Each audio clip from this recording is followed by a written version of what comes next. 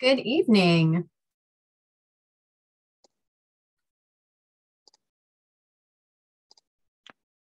Hey there, Candace. It says the host has disabled video.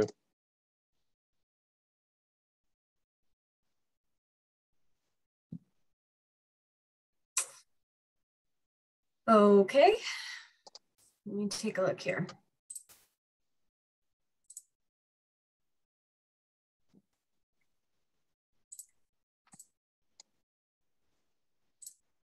How about now?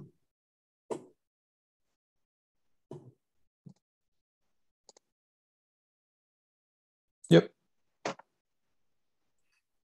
I see about 7 attendees coming in a little bit early. We'll give a couple more minutes for people to roll in and for David and Blake to get here.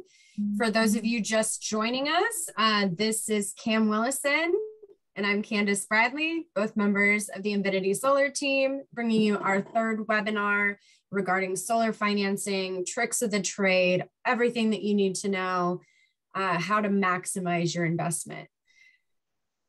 You know, there's a lot of options out there. We will have Blake from Clean Energy Credit Union joining us. So someone on the finance side, and then also those of us who put solar proposals out there and have seen a lot of other solar proposals out there in the market. If you haven't joined us for a webinar yet, we do have a Q&A button at the bottom of your screen. That's to direct questions that you would like answered in the Q&A session to panelists. And then there's also a chat button that someone can get started where you can talk to each other.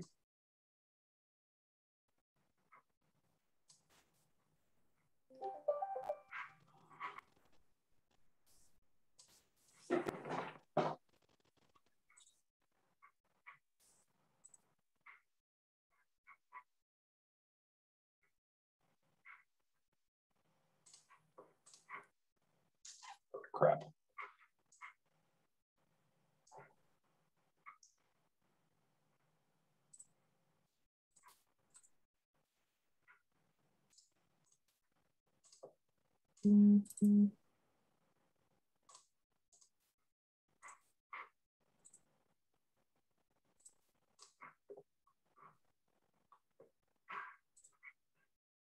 Looks like we have Blake and David joining us. You should be able to turn on your own video if you'd like.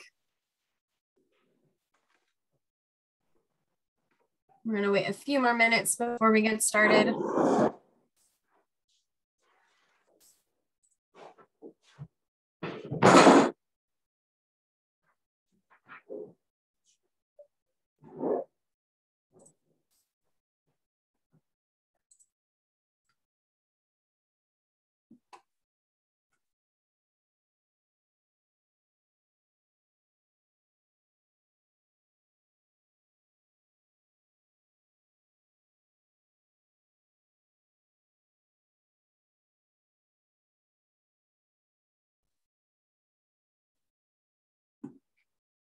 All right.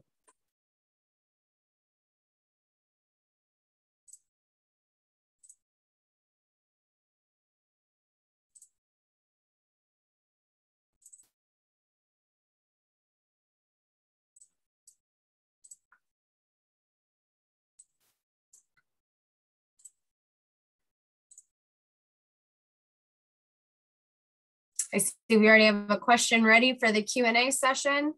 Excited about that. If you think of anything along the way, attendees, please go to your Q&A button and start collecting those questions. Can everybody see my screen? A thumbs up or a thumbs down from Cameron David, I guess. All right, thanks guys. Welcome to solar webinar number 3 for the year, funding solar. We're going to talk about everything finance related with solar. And I believe we have David kicking off this solar webinar. David wasn't able to join us on solar webinar number 2 on solar energy storage. So he's going to kick us off. Thank you, Candace. Yes, welcome everyone to our third virtual tour, specifically talking about financing tonight. So let's get started. First, talking through the agenda. We'll talk about some of the event goals for tonight. I am David. I'll intro our sponsors and our panelists tonight. I'll give a State of the Union on solar in Pennsylvania so far in 2021. Then I'll be passing it off to Cam to talk about home energy financing options, and then he'll debunk some concerns about solar financing. We'll have a wonderfully fun Kahoot quiz where you can win a fabulous prize to be disclosed later. We'll have some Q&A blocks for you to ask some questions that come up. The star of the presentation tonight, we will are happy to be joined by Blake Jones of the Clean Energy Credit Union. He'll be giving an awesome presentation on their offerings. There he is. And then we'll finish up the night with some referrals and announce who the Kahoot winner is.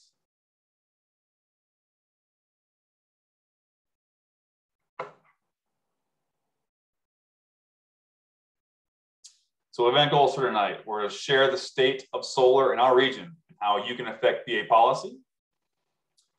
As solar owners and potential solar owners, what do you need to know about financing and what options are available? And it's always a goal of every event to have practice good etiquette. So if you can please keep yourself on mute and save questions for the carved out Q&A blocks. And then we'll also, if a question pops up in between those, you can throw them in the chat and we'll make sure to address them.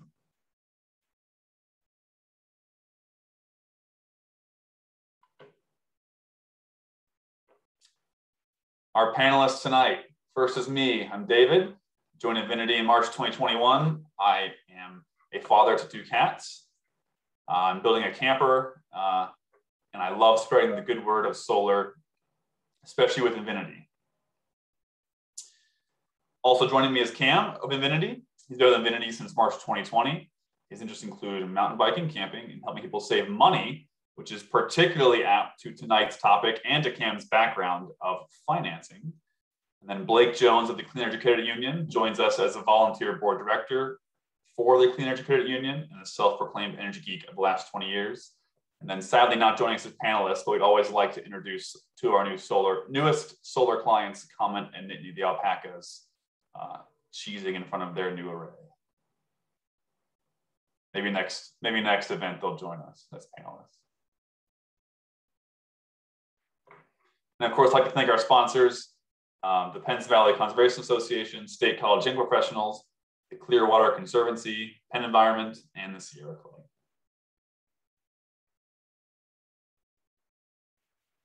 The State of Solar in Pennsylvania 2021. That is me and my State of Solar outfit.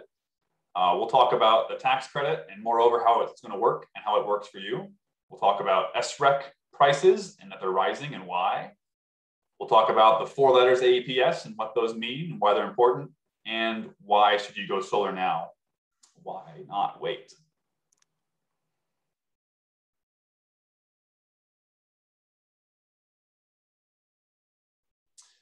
The tax credit. Most of you are probably aware there is a 26% federal non-refundable tax credit for 2021 and 2022. Now, what does non-refundable mean? Jump down in bullet points here.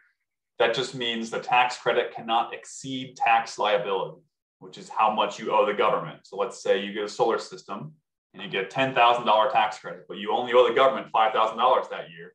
You can only reap $5,000 in benefit per that tax year. The rest can be rolled over. So what do? How do you claim this tax credit? How is it actually received? After your system's turned on and you're reaping in that renewable energy, and it comes tax filing season, you will look for and file IRS Form 5695. And then you just get a check, right? Envelope of cash coming straight to you from the government. Kind of, not really, but maybe. There's 2 common scenarios of what's going to happen based on our client experiences. And they're based on your personal tax situation, whether you pay taxes to your employer as a pay period withholding, or if you pay taxes independently to you're self-employed or some other situation. So in the first scenario, if you're paying taxes through your employer, you probably already paid most of the taxes you owe. So come tax season and you file for your tax credit, you will have overpaid the government substantially. So you will be dispersed a pretty substantial refund that year. and then any extra exceeding tax liability will be carried over. And then if you pay taxes on your own, your tax bill just goes down very low or can be carried over the next year. And we're not tax professionals. I know I sound really smart, like I know I'm talking about, but we always recommend that you consult a tax professional, someone you trust, to walk you through this process.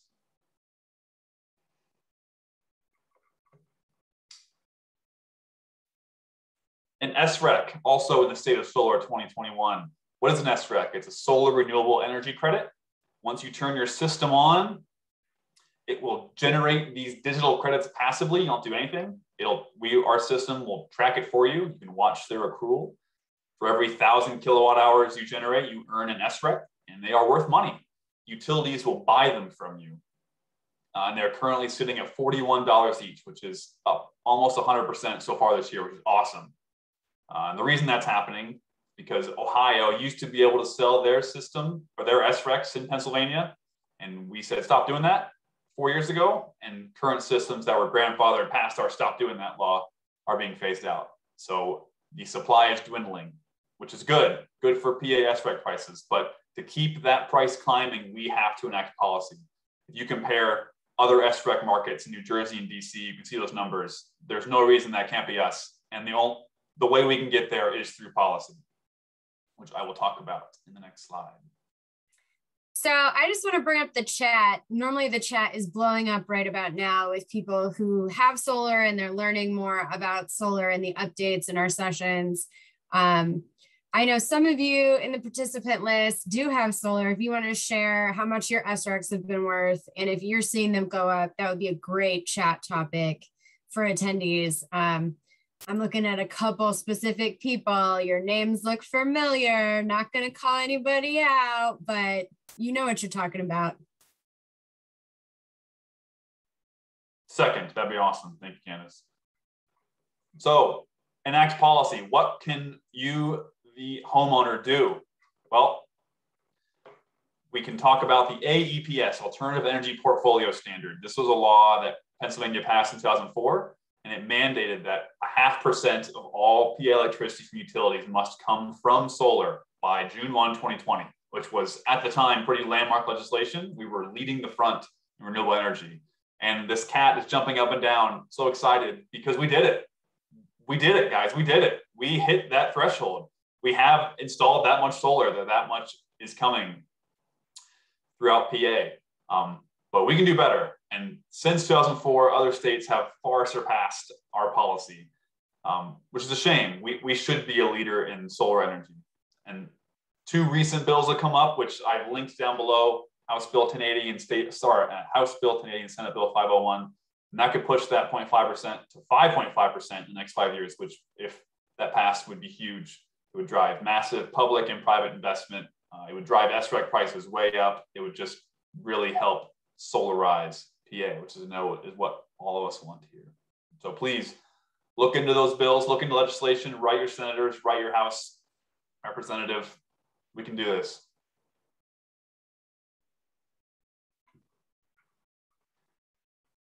And then finally, why should you go solar now? You've probably seen the news, and it's true that the cost of solar have come down a lot, and they have. It's opened up and made solar accessible to a lot of people that it used to not be accessible to. But sadly, we plateaued.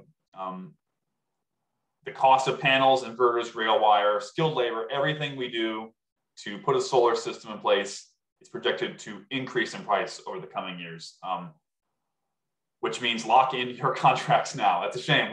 We don't want the price to go up either, but due to supply shortages, COVID, the prices are going up. So lock in your contracts now while you can. And then another reason why go solar now, you've probably seen the news just a couple weeks ago, a report from United Nations International Panel on Climate Change saying that climate change is real, and we're pretty much locked into a 1.5 degrees Celsius increase, but what I took from that report is not overly gloomy. It said that we can act now and we can stem further climate change. And one amazing way to do that is to install more solar at every scale, from utility down to your house. It's one of the best ways that you individually can make a difference. You're making your own solar power and renewable energy, which is awesome, but you also become like a beacon of the future to your neighbors. You can help encourage them to go solar as well. And you can make this dog, look how happy this dog is in front of his own solar arrays. And that can be you smiling in front of your own solar arrays. So that concludes my portion of this evening's presentation. So I'd like to hand it off to our finance guru, Cam. Thanks a lot for that solid intro there, David. I just wanted to take a second and say thank you to everybody for coming out tonight. Hopefully we can all learn a little bit more about some solar finance here. And also, if you do have questions, please remember to drop them in that chat down there, and we will get to those at the first Q&A block. Okay, so without further ado, I'll get started on some home energy financing options. And just to kind of give an overview of these, the first of these is self-financing, which is also known as cash. Another option is home equity financing. And then the big key point of this presentation is the solar-specific financing that we're able to offer through our partners.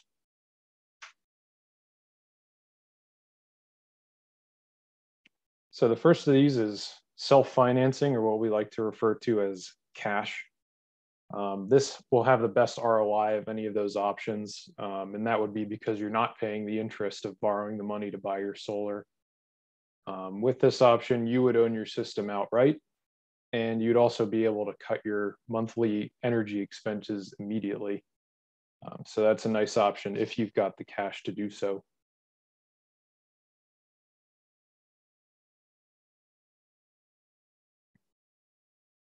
So second on the roster is home equity secured financing. So using some of that equity built up in your home and leveraging that to pay for your solar.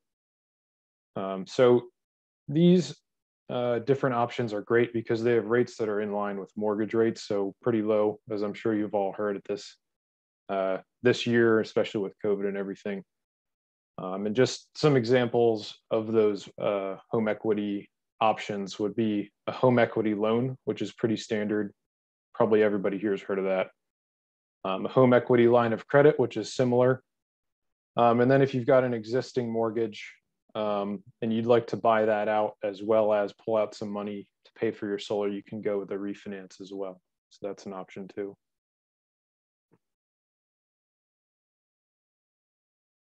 So last but definitely not least is ENVINITY solar specific financing options. And these are secured by the solar equipment only, which means that they're not tied in any way to the equity built up in your home.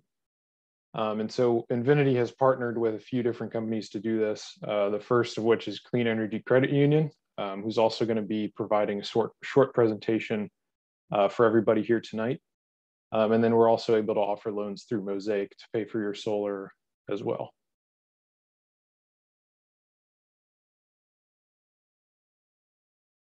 Awesome. So before we dive into some Q&A here, I just wanted to take a few minutes and debunk some of the top concerns with solar financing. So the first of those is debt is bad. Another one is no home equity. And then the last one there is that loans make paybacks longer.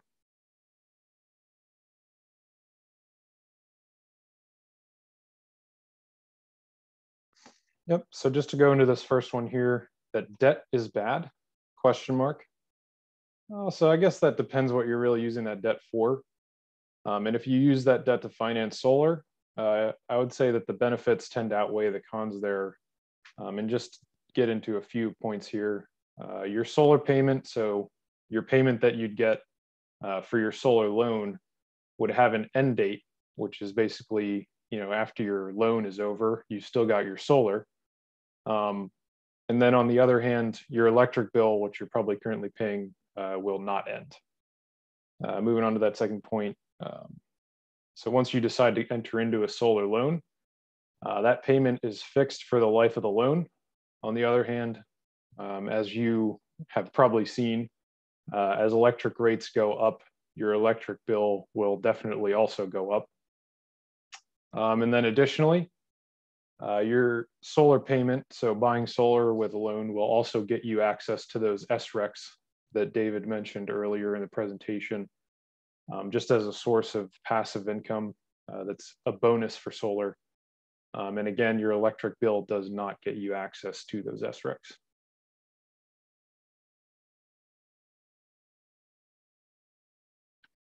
So no home equity, no problem.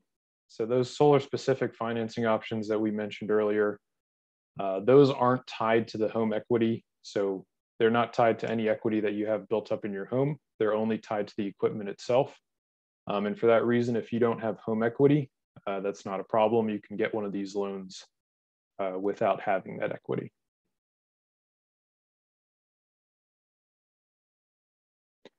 So the last of these concerns here, that loans make paybacks longer.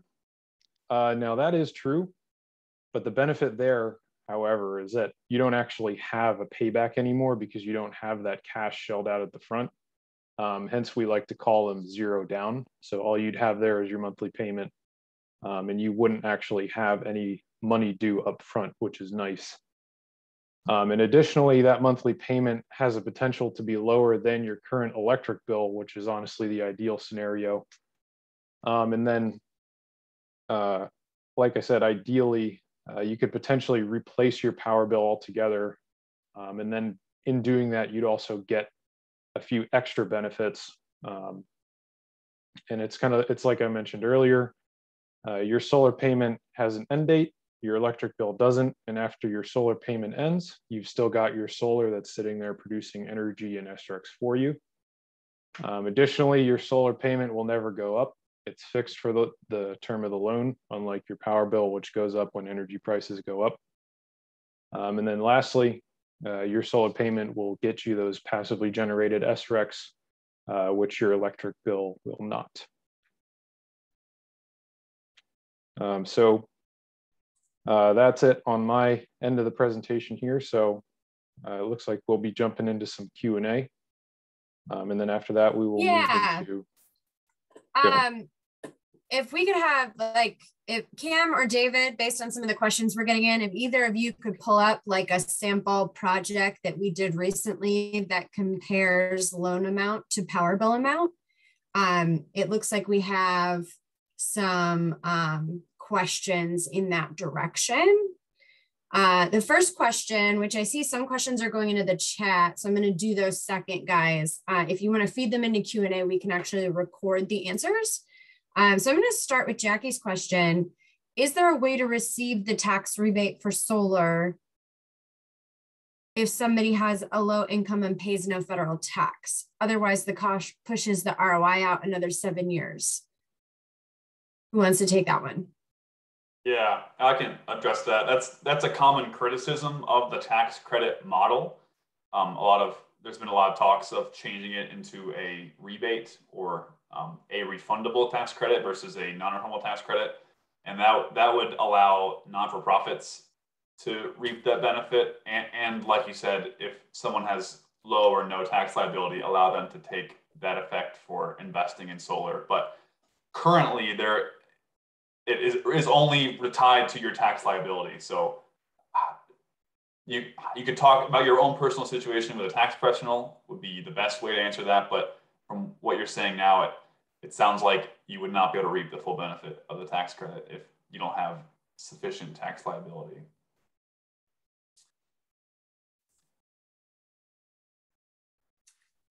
We have another question.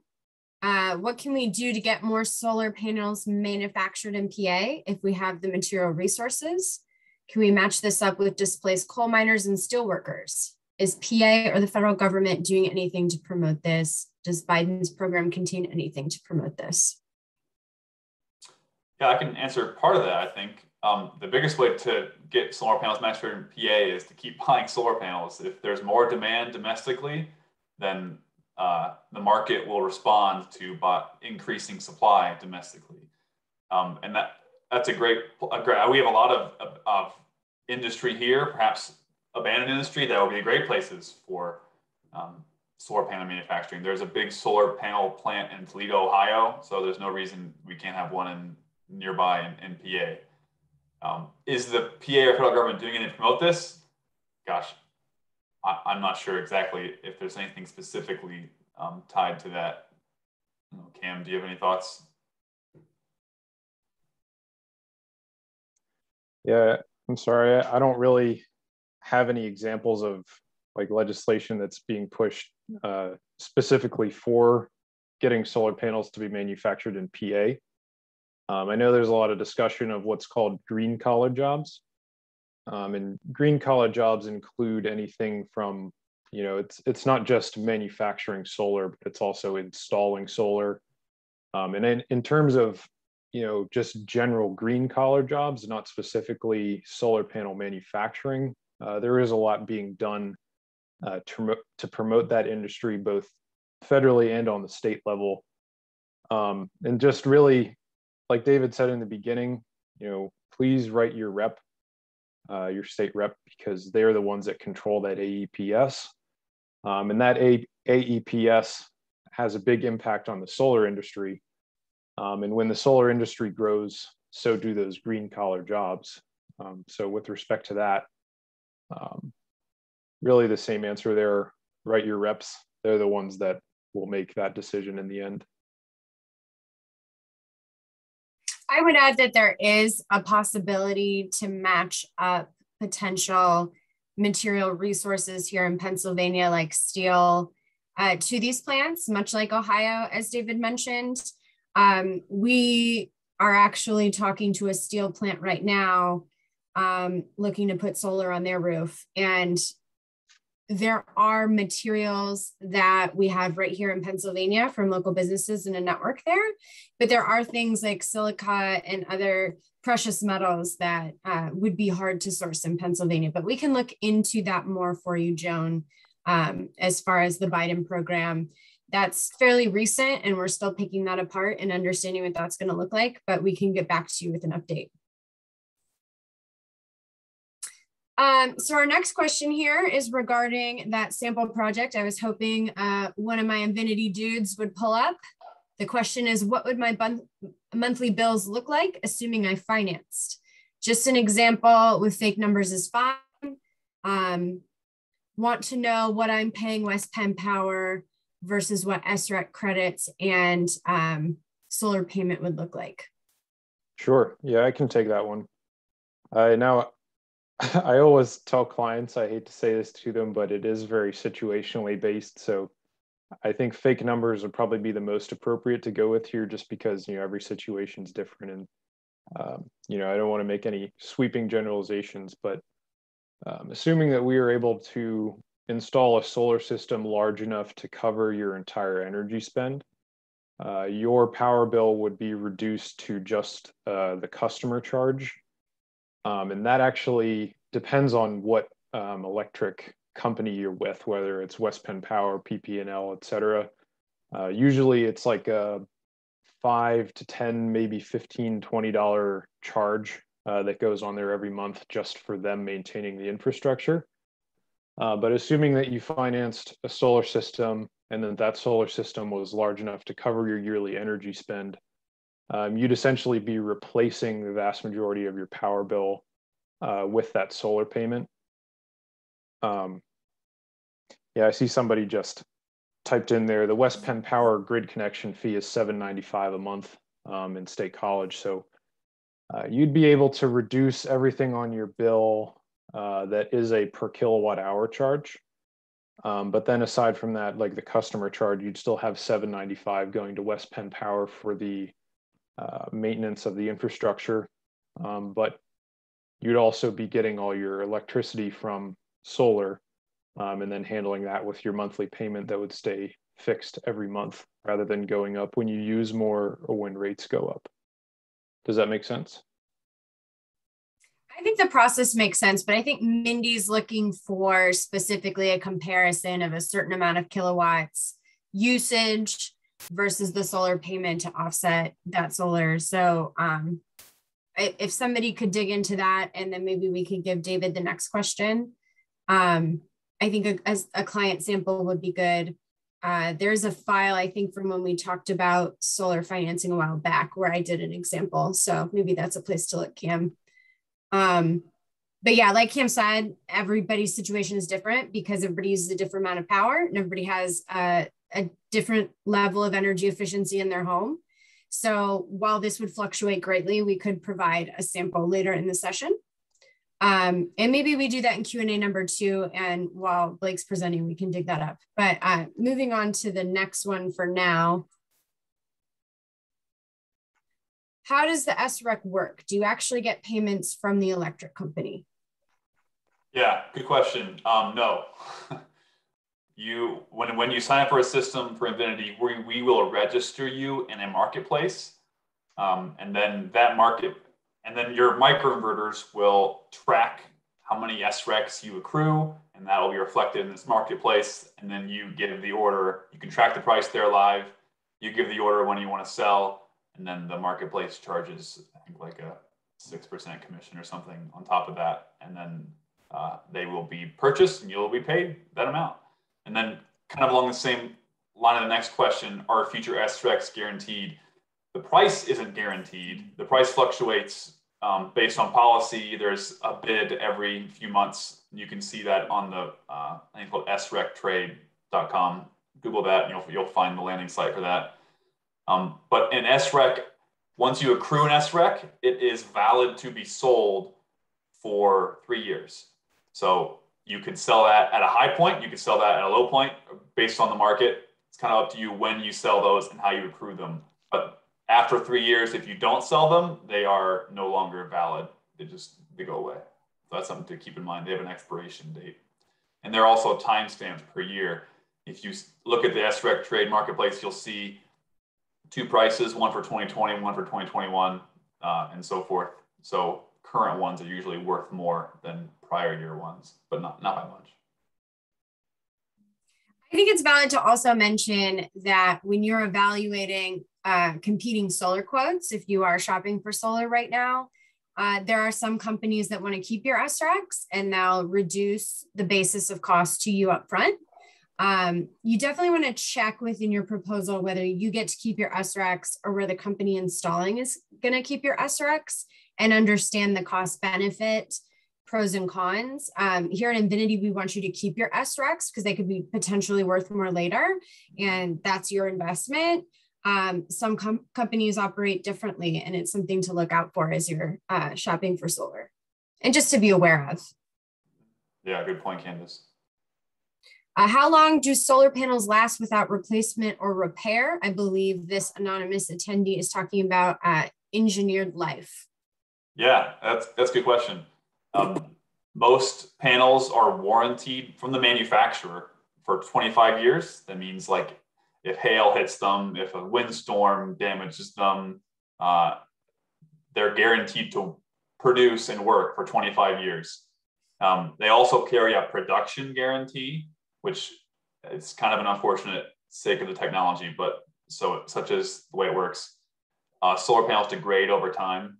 They drop about a quarter to 0.5% of efficiency lost each year just due to age. But in the fine print of the specific panel, they'll call out exactly what they will produce after 25 or 30 years. And if they are in void of that, you can claim warranty and get them replaced. Well, that's just their warranty life. Their serviceable life is unknown because, I mean, there are panels that far exceed their warranty life. They'll just produce less and less as time goes on, but they should work just fine. I don't think we've hit a time yet where we really know how long they'll last. I still see solar panels up in various areas when I drive down the freeway that are like from the Carter administration. I don't know what they're producing, but they're still up there. They're doing something. Right. Yeah, they're very robust, designed to last a long time.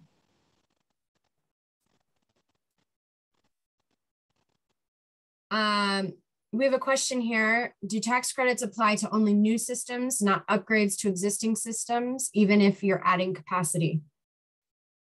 Yeah, Cam, correct me if I'm wrong, but if you upgrade your system, as in you add new panels to it and increase the system kilowatt size in the eyes of the government and the utility, that is a new system. So that cost would be eligible for the tax credit. Is that how you understand it, Cam? Yep, that's true. that add-on to your system would be considered a project in its own right. And so you would therefore get the tax credit amount for that year on that add-on. Now, if you were just replacing equipment, it really comes down to, I think, of in the utility side, does the kilowatt system size change? So it's like, say you replace a few panels and they have a higher wattage, then that would be eligible. But if you're just replacing some of the equipment and not upgrading or adding, not sure. We have to look into that for you. Do the tax credit apply to residential storage as well? And let's add the question EV charger in here as well, because I know both of those are interesting topics we get a lot. I can handle that one. So the tax credit, and that's the 26% tax credit, would apply to residential energy storage, with the caveat that storage, so those batteries, have to be powered by solar. So you wouldn't be able to take the tax credit on, say, if you got a battery and no solar, or a battery and a generator but no solar. You'd be able to take those tax credits on the battery, excuse me, only if you bundle it with solar and those batteries are charged by solar. What if you add panels and the battery as part of your upgrade? Yeah, as long as the batteries are charged by solar, you'd be able to take the tax credit on them. That's my understanding of it. Mm-hmm. And then EV chargers, like Candace mentioned, there's also a tax credit available for having an EV charger installed at your home. 30%, I believe, of the system cost. That's right. The next question is a clarity question, going back to offsetting your energy bill and comparing it to a finance payment. Is there any chance the monthly bill will actually go down because of SREC credit value? If they're 100% offsetting, what is the chance of that? Do we see that commonly? Yep, so that's definitely possible. And actually, since Mindy's last question, I was able to reference one of our other clients. I won't mention any names, of course, but so I believe that client, their yearly usage was around 18 to 19,000 kilowatt hours. We were able to get a full offset of their yearly energy consumption, and the finance payment for that system was around $225 a month. Now, that's compared to this client in particular was seeing energy bills up around the 300 range for a lot of the months where he had. I mean, obviously your power bill is going to fluctuate, and I think it was around, it was between like 180 to 300, but that power, those power bills would fluctuate, but compare that to the finance payment, which is at 225, and that would not move depending on your usage, and it would also not go up over time as electric rates went up. And so that's not accounting for the SREC credits, which are a separate trade, which I think is important to note. Yeah, exactly. So even though we might be able to get a solar payment that is lower than your power bill, that solar payment also has the benefit of giving you those SRECs, which are passively generated. And if you actually take those into account, it is pretty often the case that it's a lot cheaper per year than just paying your power bill. So I think there is an economy of scale to that, Mindy. My house is fairly small and not very energy efficient. My average payment for power throughout the year is between like 80 and 140. So it would probably be more difficult based on roof space and low power usage and efficient appliances for me to really probably reap the full benefit in my situation. But the average home in State College and outside areas, it's very possible for you to have a lower solar financing payment than your power bill would be once you average it over the year. That especially comes into play as you get closer to Pittsburgh and the Duquesne Light territory. notoriously higher rates than other electric providers. So it's very common to be able to, although it's a shame to pay more for electricity, it makes going solar more attractive when you have high electricity rates. We have a question here. One SREC gets created for each 1 megawatt hour of electricity, correct? Correct. 1,000 kilowatt hours is 1 megawatt hour equals 1 SREC. Mm-hmm. Good question. The next two are related, so I'm going to combine them. What happens at the end of the life of panels? Even if not recycled fully, do the environmental benefits still outweigh other forms of dirty energy? And can solar panels be recycled? Yeah, they can. ENVINITY, which you might not know, we're a member of a cooperative of mission-focused green energy companies across the United States called Amicus, which helped spawn the Clean Energy Credit Union, which I'm sure Blake might mention down the road. But Amicus has some connections to recycle solar panels when they're at the end of life. And you can extract aluminum, glass, precious metals, silica, and put those to new uses. It's a growing practice. We need to be recycling more. And I think as we solarize more and solar grows in popularity, there will be more of a demand for that recycling service. But absolutely. We actually have a video of it on Facebook, if you scroll through our posts a while back, of a plant actively recycling a panel in Australia. The technology is live and happening across the world. And what they produce per solar panel of how much can be recycled. So it's a really cool statistic on our Facebook page. If you have Facebook, I definitely recommend scrolling back through our posts maybe a month or two and taking a look at that. I'm going to skip to the chat because I see a rogue question. Does ENVINITY have a range of solar panel types or just one type they sell and install? Yeah, we have a range. We have a couple different options for residential systems, and then we have an American-made brand. We have a brand made overseas. We have some higher efficiency panels. We have some higher wattage panels. We have some budget panels. We try to stock and fit the best option for each client. And then we also install larger panels that wouldn't fit too many on a roof when we have commercial installations or installations that go on the ground. But yeah, a good suite of options. And that actually benefits as we talk about the supply chain of solar panels right now and the strain on materials I don't want to say post-COVID, during COVID, as we continue through this journey together. It allows us, unlike some companies, to pivot from material to material as the market shifts to ensure that we have stable and dependable prices. And we have warehouse space where when we see something good that we think is going to go up, or the cooperative has given us the flag that we should see increases soon, we stock up. We make sure that we can meet our promises with our proposals. And I'm really proud of our team for always being on top of that, because you just don't see it everywhere. When you look across the industry, it's not something some companies have the opportunity to have that type of communication within a co-op and understand what's going to be happening in the market and act effectively. So that's something to note. We have our next question. Tax credits only apply to grid tied / interactive? Question mark? Yeah, so the tax credit would apply to any solar, whether it's off grid or grid tied. Awesome. Next question, besides the Clean Energy Credit Union, which local banks, if any, are most likely to give prospective buyers either low rates or a great amount of a HELOC loan? I can answer that real quick as someone who is currently negotiating with our local banks. We're at historic low interest rates for a lot of our construction HELOC. I think it's 403 something, the type of loan that they're offering. So there's a lot of options out there. I encourage you to talk to the bank that you currently use, because that's always a good option. You can talk to local credit unions that may work with Penn State employees and might be easier to access in the region.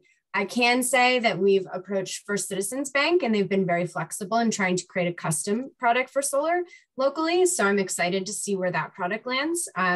Just like anything in banking, it takes a while to vet everything, cross all the T's, dot all the I's, but I think we're close there in creating a custom solar project locally. And we hope to see more of that. But I think your first step is to check the bank you currently bank at. And then you can start shopping around online to kind of see what HELOC loan rates are. They're going to be pretty close, just because there's a lot of similar rates out there based on the Fed, based on other factors. But I will say that the interest rates of leveraging the solar materials, which Clean Energy Credit Union does, with the ability, without stealing Blake's thunder, with the ability to kind of have a more complex product where you're paying it down after you get your tax credit, gives you a little bit of an advantage over a traditional HELOC, depending what your situation is. Got 3 more, and then we're going to move on to Blake. Can the 30% EV charger credit apply if you just install a NEMA 1450 outlet rather than a specific charger? That one's over my head. Anybody on the panel? Yeah. So go ahead, Kim. Okay. Yeah, so if you install a NEMA 1450 outlet, since that is technically equipment that will participate in charging an EV, you would be able to get the tax credit on that NEMA 1450 outlet. Thanks, Cam.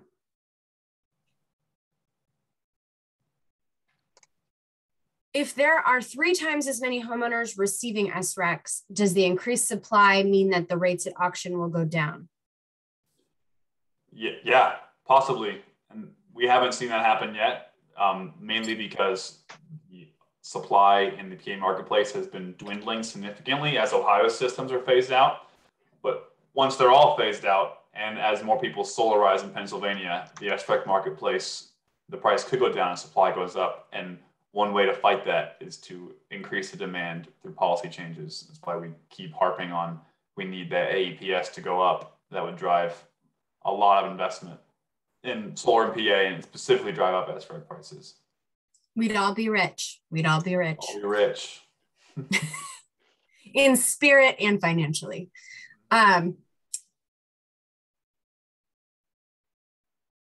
Okay, last question. Do you have an idea of an average increase in sales price of houses in our area with solar arrays? Very complex question.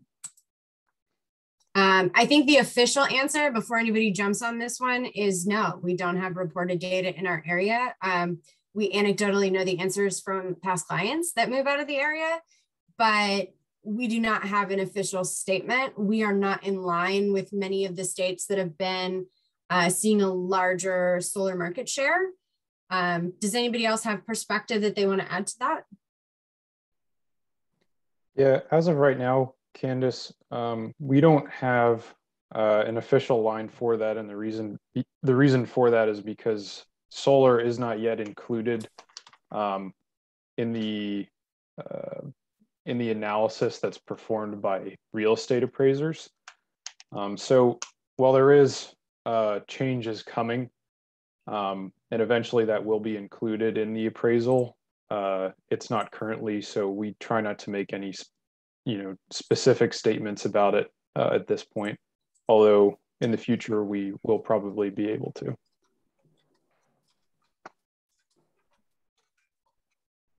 All right. We're going to close the Q&A. I'm going to stop share for a minute, and I'm going to make Blake the host so that he can share his slides. And when you're done, Blake, you can just put it back my way.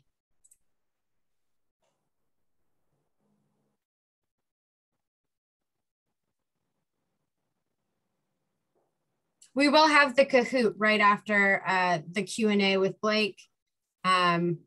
So hold on for that. Doing a quick sound check. Can y'all hear me okay? Great. So again, my name is Blake. I am a volunteer board member for Clean Energy Credit Union. And I love volunteering my time there because I love its mission. I love what it's doing. Clean Energy Credit Union, we're an online only. So we don't have any brick and mortar branches, federally chartered credit union. And all we do are loans for clean energy, energy saving projects. So you cannot get a quote unquote normal loan with us. It's got to be for a project that's a green home improvement or something that's high energy efficiency, or like you can get an auto loan, but it has to be for an electric vehicle, for example. So that's all that we focus on. And some you may or may not know, but credit unions provide the same services as banks, but they're different in a few respects. First and foremost, they're not-for-profit financial services cooperatives that are owned and governed by their members. So a bank's reason for existence is to maximize profit for stockholders. A credit union's reason for existence is to serve its members and to fulfill its mission. Our vision is a world where everyone can participate in the clean energy movement, and we help to bring about that vision in two ways. One is we want to make it easier for everyone to afford to use clean energy or to save energy by offering loans with the very best terms anywhere in the country for these types of projects. And then two, for clean energy geeks like me, or like many of us on this call, we've already got solar panels, already drive an electric vehicle, ride our bike, have an energy efficient home. Well, what else can we do? Well, we can put our money into somewhere like Clean Energy Credit Union, where the money is only used to help someone else afford to pursue their energy saving or clean energy project. And money that's deposited in a checking account, savings account at Clean Energy Credit Union, it's federally insured, just like it would be at Wells Fargo or Bank of America or Chase. Another difference between credit unions and banks is that banks can serve the general public. Credit unions cannot. They serve either the people who live in a certain geography or the people who work at a certain group of employers, or in the case of Clean Energy Credit Union, it's people who are members of certain organizations. And the organizations that have joined are, it's called a field of membership, so far listed here on the screen. They're usually groups of fellow environmentalists, clean energy geeks, but two that ENVINITY's customers often join in order to get a loan from Clean Energy Credit Union are American Solar Energy Society, which has been around since the 1950s, which is pretty crazy given how long solar has been around. And then it costs $10 to join American Solar Energy Society, or it's actually free to join Solar United Neighbors. And I've heard that Solar United Neighbors may be coming to Pennsylvania soon, but either of those are very easy to join. Once you're a member of one of those organizations, then everyone in your family, everyone in your household are eligible to join Clean Energy Credit Union, and you don't need to maintain a membership in one of these organizations like Solar United Neighbors on an ongoing basis after you've joined Clean Energy Credit Union. So it's pretty easy. There's an extra step, but it's pretty easy to be able to join Clean Energy Credit Union. Our loan products right now are shown here on the screen. The main one we're focusing on tonight is residential solar PV systems, loans for those. We also do green home improvement loans that can be used for battery only projects. For example, if you already have a solar system and you want to borrow in order to just to put batteries on your home. These are some fun photos that our members have sent in front of their projects. We love those. To describe the type of customized loan product that we offer for solar, and to piggyback on what Candace was saying earlier, one of the reasons we started Clean Energy Credit Union is because there aren't enough banks and credit unions. There's over 10,000 of them in the United States, but there aren't enough of them creating a customized loan product that's good for solar or for geothermal heat pumps or for other green home improvements. The more that they hear people asking for them, the more motivated they'll be to do so. We're also training 50 other credit unions how to create and do solar lending. But if they hear from you asking, whoever your current bank or credit union is, if they hear you asking for it, that'll help motivate them to create something, because a home equity line of credit isn't the perfect fit. It can be good and it's got its pros and cons, but we created a loan that is a perfect fit. And it's been popular for the last 15 years in the solar industry. And it's called a combo loan. It's actually two loans. The first loan is intended to float the 26% tax credit. So it's intended to float that amount of money until after you get the tax credit. And then you use the tax credit to pay down that portion of the loan. And then the other 74% is in a long-term loan that's 12, 15, or 20 years. And together they make the combo loan and can offer 100% financing, no money down, in order to get a solar PV system. The short-term loan, or sometimes people call it the tax credit loan, there's no principal or interest payments on it. It's a single, what's called a balloon loan. So there's one single payment that's due at the end in either 12 or 18 months. It's just intended to float the tax credit amount past next April when you'll do your tax filing. But it's a single payment of principal plus however much interest has accrued.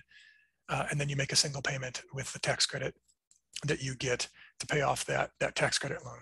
And then the long-term loan is fixed monthly payments of principal and interest, just like your mortgage payments. So you're making the same fixed payment every month over the course of 12, 15, or 20 years. and that's gradually paying down your loan balance to pay it off in the term. This schematic here, it just shows that kind of a graphical representation of it. You start making monthly payments when your solar system installation is complete. Then after 12 or 18 months, you make a balloon payment of however much interest accrues plus the tax credit amount. And then you continue making monthly payments until your full principal amount is paid off. This table here shows our loan terms. We have rates as low as 4.99% for the tax credit loan. We have rates as low as 4.99% to 5.49% on our long-term loans, depending on whether it's 12, 15, or 20 years. The best credit scores get those lowest rates. If someone has a lower credit score, we're a nonprofit. We want really badly to make that loan to you. The interest rate might be a little bit higher, but we don't have a minimum credit score that's required for our loans. We'll try really hard to approve all loans, but lower credit scores do get better interest rates. None of these loans have a prepayment penalty. So if you get your solar system installed in December and then you take your tax credit in April, you can pay off that tax credit loan in 6 months and you'll only be paying for 6 months worth of interest. The same thing with the long-term loan. So that if for whatever reason you want to pay off that 15 or 20-year loan early within just a few years, you can, and there's no prepayment penalty. All of our rates include a 2% discount, assuming everybody's going to sign up for automatic loan payments. We've done over 5,000 loans. Everybody's signed up for automatic loan payments. If you don't like automatic loan payments, we're probably not a good fit for you because then that 2% discount goes away. We can do projects up to $90,000. And the long-term loan, you can't use just a long-term loan to finance 100% of the project. You can actually only use a long-term loan to finance up to 80%. So the combo loan needs to be used, both of those loans together, in order to finance the total contract amount. But both of those together can add up to 100% loan to value, or the total contract amount. And then all of our rates for all of our loan types are always available and publicly published on our website. Link down there at the bottom. Collateral, this was mentioned earlier, our loans only, the only collateral they use is the solar equipment themselves. So we perfect a security interest, or we put it on public notice that we have a security interest in the project equipment by doing what's called a UCC filing. Those are quite common.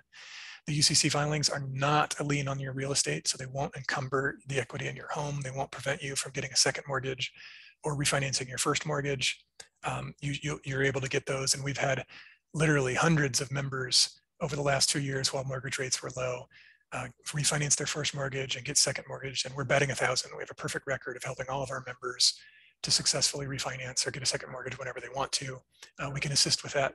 Sometimes a mortgage company wants us to sign what's called a subordination agreement, just saying that our loan, it doesn't have a lien on the home, or we're subordinating our loan to the mortgage company. We can do that. There's a $75 fee for it, but just want to make sure that everybody knows these are not home equity loans. They don't encumber your equity. They don't prevent you from refinancing your first mortgage or getting a second mortgage.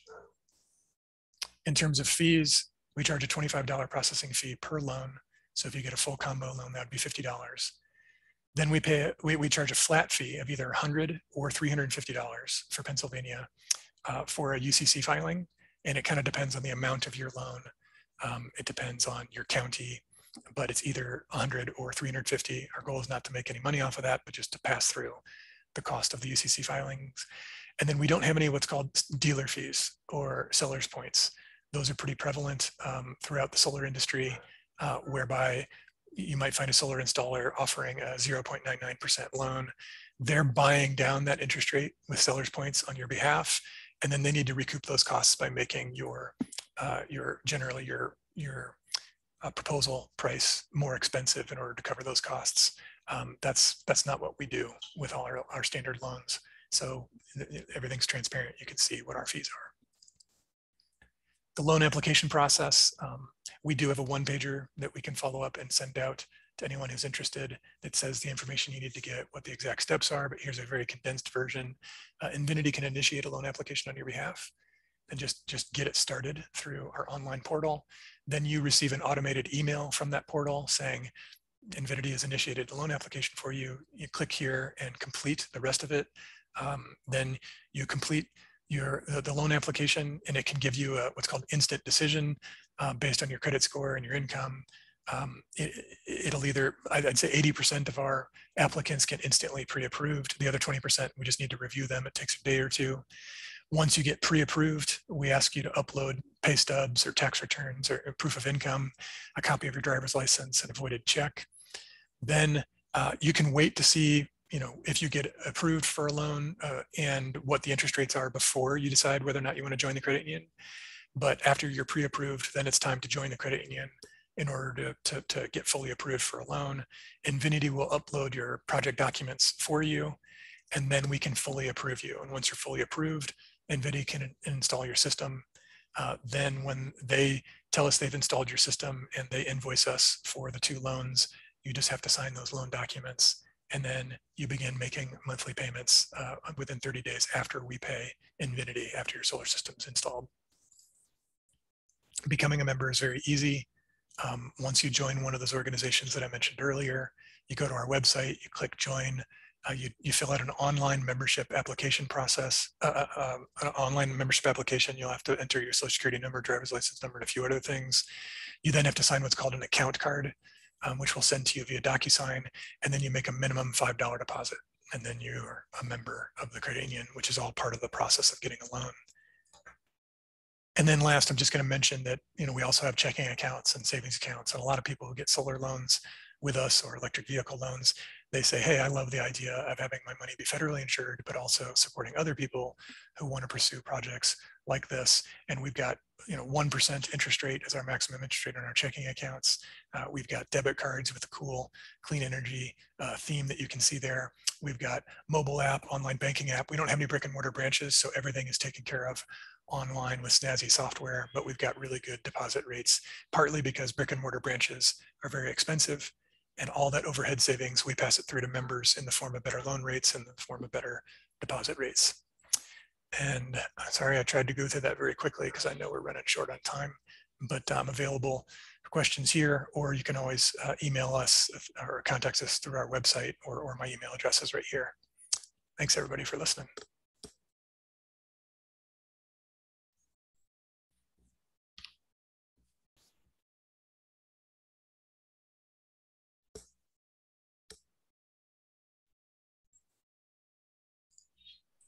Like, if you want to just make me the host real quick, we can get to the Q&A section. I see some questions. Will do.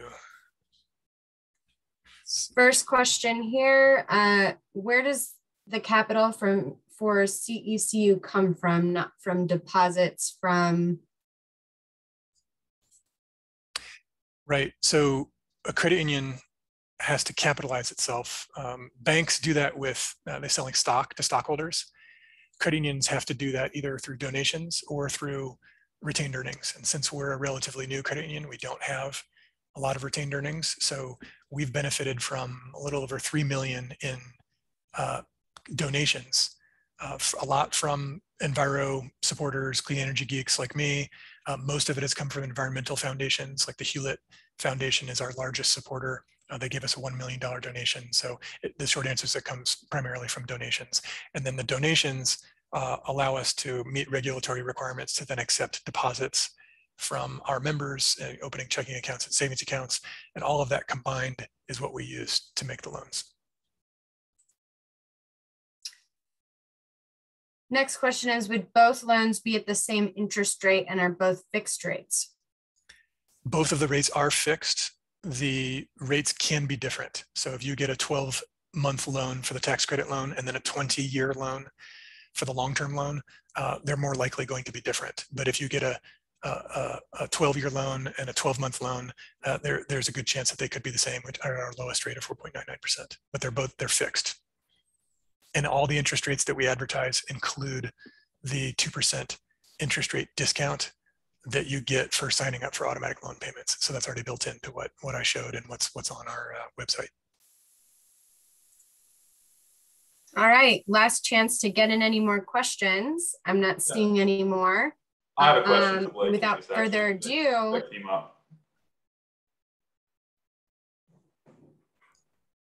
hear me? Go for it, David.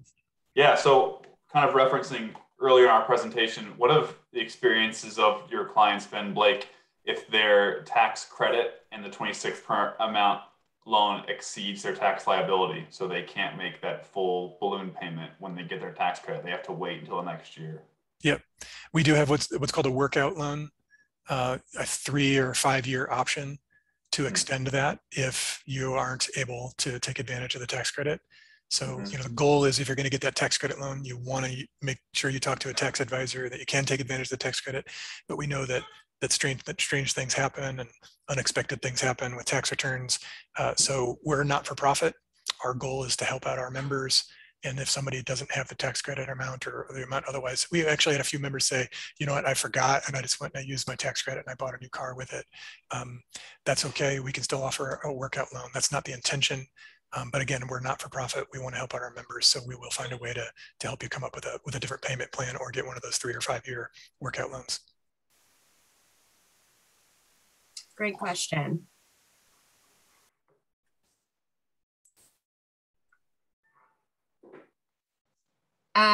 If my rate is 4.5% with the 2% discount, does that make my rate 2.5%?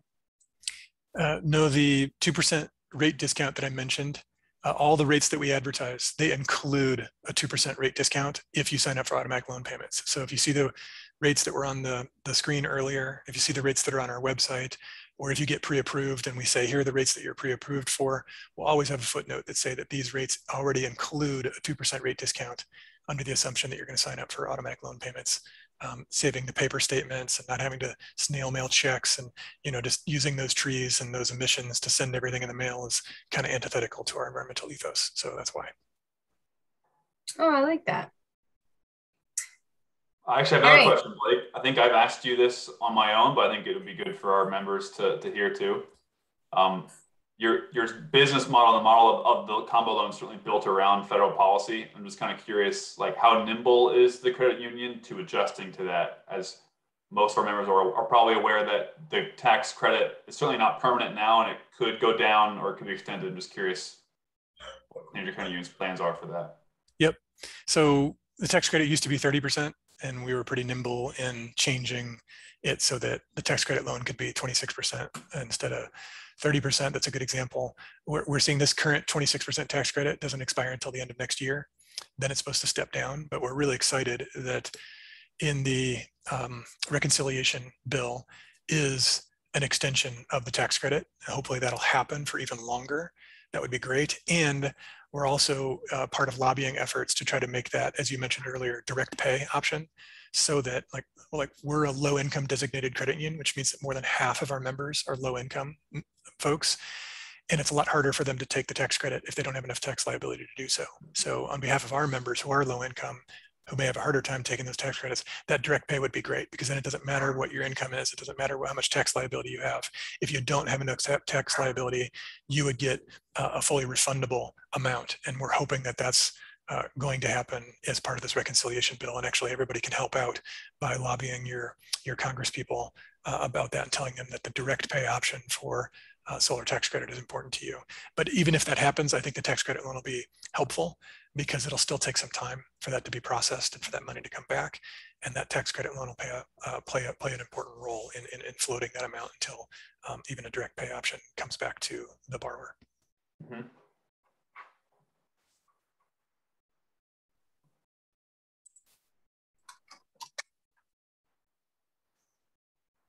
All right.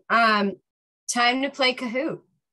This is kind of testing your knowledge. I know that many of you are still with us.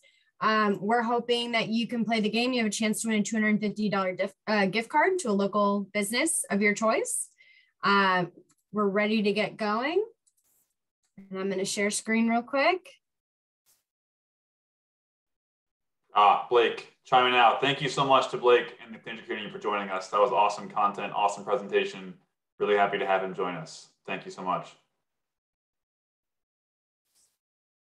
I can't share screen anymore. Not sure. Yeah, Candace, how do I give it back to you? Back. There's 3 dots in the right-hand corner of my screen, and you can say make host. Yeah, see those. Very strange. But I can see also I can't leave. It just gives the button that says end instead of leave, and I don't want to end it for you. So. No. So Blake, maybe try at the bottom of the screen, there's participants, click participants, hit panelists, and then next to Candace's name, more. Great idea. Let's try that.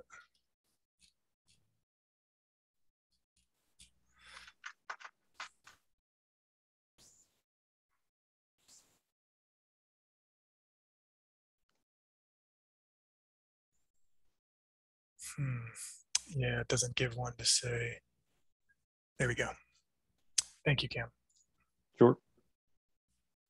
Oh, I guess I'm the host. I'll make Candace host. Oops. I mean, Hot potato.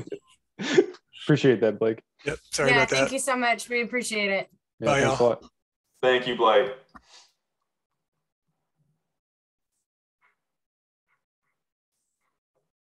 I'm not going to share the crazy sound. So if you're still with us, the key is to join on another device or on a different window, www.kahoot.it, and then put in this game pin. ENVINITY employees are not eligible for this prize. Oh.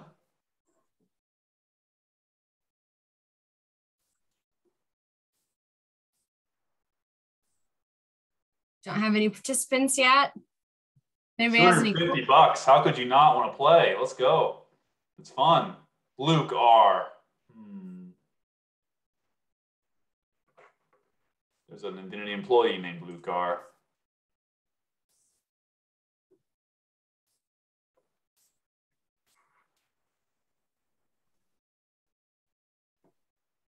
Give you guys a couple more minutes to get set up. So just putting in your browser, kahoot.it. Your chances are good so far. Your chances are really good. Yeah, in this quick 30 seconds here, Candace, just mention again how great was it to have Blake tonight. He's a little modest in his presentation. Blake actually founded one of the most well-known and well-respected solar companies in the United States, Namaste Solar in Colorado. And he also was he's that Blake? That Blake. And he's also a contributing member to founding the Amicus Cooperative, which ENVINITY is a part of. So Blake's just a wealth of knowledge, and we're very happy to have him with us tonight. I wanted to make sure you all knew how famous he is. Yeah, and just to point out how modest he is, he referred to himself as the volunteer board member. No, he's pretty much the CEO of Clean Energy Credit Union. So very grateful for him coming out tonight. Absolutely. Also, T-Roy Jenkins is the one to beat. I know there's some comments in the chat. I believe he won last time and donated his winnings to charities. So something to consider. Not only is Kahoot Quiz about getting the answers correct, it's also doing it in the quickest amount of time. So got to be the fastest and got to be right to win this game. Not a ton of questions, so it's not going to take a lot of time once we get going. I'm going to get started so we can be respectful of everybody's time.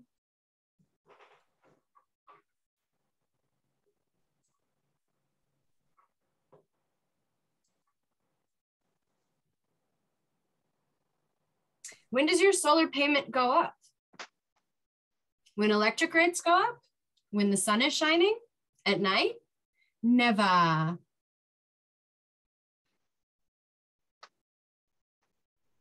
Seems like most of you got that right. That's right, never. Your solar payment will stay fixed and consistent if you do finance your solar, much like Blake said, Kim said, David was saying. You know, electric rates do go up on the other hand, so that's something to consider in the math equation. Oh, looks like T-Roy Jenkins is starting in the lead. Inching behind, pretty close. We got Mindy, Sean, and Pam. Still time. When does your solar payment end? After the term of your choice? I'm not sure. It's like an electric bill, never. When I say it does.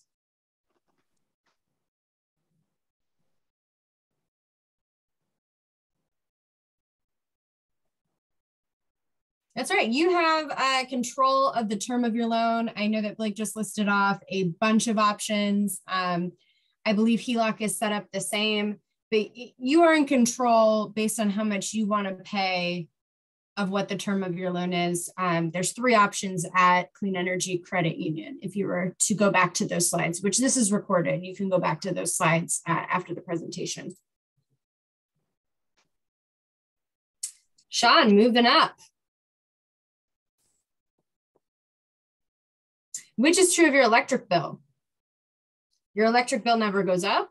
Your electric bill has an end date. Your electric bill will go up, never ends, and you don't even get the SREX. Your electric bill gets you SREX passively.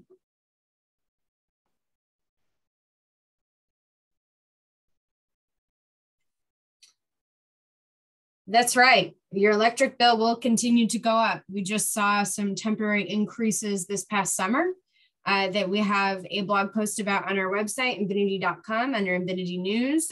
You can look up what your increase actually was if your power bill seemed a little high this summer. And you're always going to have a power bill if you don't have solar. And you do not get the SREX unless you have solar. So there's a couple of things there to consider. Looks like Mindy, Sean's on fire. T. Roy Jenkins still in the lead. T. Roy Jenkins also made a comment, or no, maybe Andy made a comment. If you pay off your solar loan early, I guess it is kind of on your own terms also. So technically correct as well. How do I claim the federal income tax credit? The IRS will make sure to add the tax credit to my tax return. The IRS will send me an envelope of cash. I file IRS form 5695. ENVINITY takes the tax credit on your behalf, discounting the system cost. Yeah, that is the official IRS form that you would file. So that's exciting. I see almost everybody got that correct. ENVINITY is not a company that would roll that into your solar proposal and make that some sort of reduction of cost. That is something that you would get when you file your taxes with that form. Mindy, taking the lead. Congratulations, Mindy. What can I do to fight climate change and help solarize Pennsylvania? Write your congressperson to increase the PA AEPS beyond 0.5% for solar, become a solar champion, install a solar array in your own home, or all of the above. All of the above is correct. So now we're going to see where we landed. In 3rd place, we have Mindy. 2nd place, Andres Portero. And in 1st place, we have T. Roy Jenkins. Congratulations. So if you are T. Roy Jenkins, I believe I know who you are, but please email cbradley@envinity.com and let me know what local business you would like to be a patron at, and I can mail you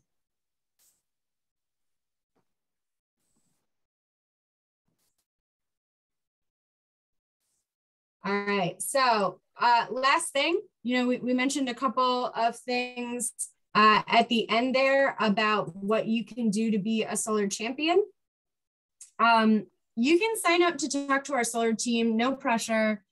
Some of them are here today. We also have other members of our sales team to get additional personal questions answered that are specific to your situation, to investigate your site for solar, talk about solar financing, talk about if it's the right time for you. So you just go to ENVINITY.com, go solar 2021 tab. Right there, you have the opportunity to sign up directly, or you can email us at solar@envinity.com. We will be issuing a survey as a follow-up to this webinar so we can learn what you would like to see for our Q4 webinar. Spoiler alert, we're thinking about how to electrify your home. What that means is how you can go 100% electric and then offset it with solar to be a net zero home, which is the way of the future. And we have many clients that have done it. We're going to be going back to our original format and filming live interviews, taking a tour of the equipment so you can see what it looks like, how it impacts those families. Definitely something really cool to see. And if you go to Go Solar 2021 on ENVINITY.com, there's also some solar champion resources. If you have solar and you want to share it with everybody in your family, your friends, your neighbors, there's some resources to help you out, to have the right information, to give them some more information, to talk to them about it. And then lastly, we want to thank our sponsors. As part of our slide deck, we have some more information about the Sierra Club Moshannon Group. They're a huge supporter of our educational webinars. They have a ton of upcoming events where you can become a volunteer, get more involved at sierraclub.org/Pennsylvania/Moshannon. So that's a great organization to get involved with. And also Penns Valley Conservation Association. Their mission is to serve as a steward for the natural and cultural communities in the upper Penns Creek watershed and really preserve and honor the agricultural roots of the Penns Valley. We've worked with them in the past. If you were actually a PVCI member, you get $100 off per kilowatt of your system installed. And ENVINITY will donate $100 per kilowatt of solar back to the PVCI as well. You can also get a discounted energy audit. I see that Andy mentioned that the Sierra Club Moshannon Group president just went solar. So that's super meaningful to us that they chose us to help them go solar. And you can check out PVCA at pennsvalley.net. We also have another sponsor, Penn Environment, which is also another amazing association. Their volunteers help raise support and visibility across the state to protect our environment and climate and advocate for renewable energy powered future. There is pennenvironment.org, or you can follow them on Facebook. They have a lot of volunteer opportunities. I'm also seeing that Andy is mentioning that we will be at Crick Fest, the PVCI Crick Fest, which is a 5K and 10K run, taking photos for them via drone and also talking about solar, handing out some goodies. So if anybody wants to join us on September 17th, we're going to be promoting that event. Now, this event is concluded on Facebook, and you can find that immediately, or just go into Facebook and search PVCI Crick Fest. It's an amazing event. And we also have the Clearwater Conservancy as one of our sponsors. They conserve and restore our natural resources through land conservation, water resource stewardship, and environmental outreach across central Pennsylvania. Another great organization. You can go to clearwaterconservancy.org to volunteer with them or find out how you can help. Also, as a benefit of attending this webinar, if you're still with us, you get a free quote. There's a lot of companies out there that will charge you to get a proposal or an estimate. We don't do that. You can reach out to us for absolutely free. We'll talk to you till the sun goes down if that's what you want about solar. We're passionate about what we do. We would love to help you if you're interested. And you can also get $1,000 for referrals if it's a commercial business that you're referring to us, or $500 for a residential referral. You can also, if you are a homeowner attending this session, get 50% off your deposit and a 10-year extended warranty for ENVINITY craftsmanship for attending. So all of this will be in the slide deck and in the follow-up email, but thank you for joining us. If anybody has any final questions, we'll stick around for a couple more minutes, but we're already a little over. So if you have any questions, just pop them in. We'll be here for a couple more minutes.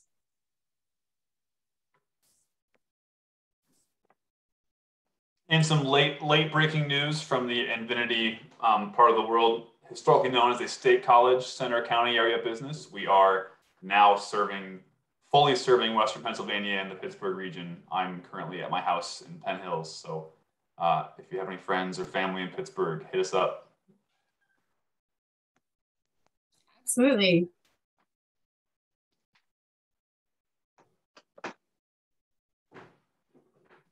It's also my dog's 10th birthday tonight. So happy birthday, Boone. Extra brownie points if you bring the dog in the shot. Dog is not at my girlfriend's house. He's not here. But he is 10 and he's really cute.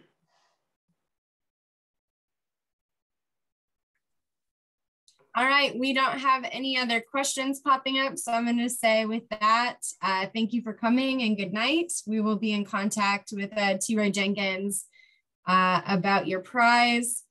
Thank you so much and have a great night, guys. Thanks, David and Cam. Thanks a lot, everybody. Have a good night.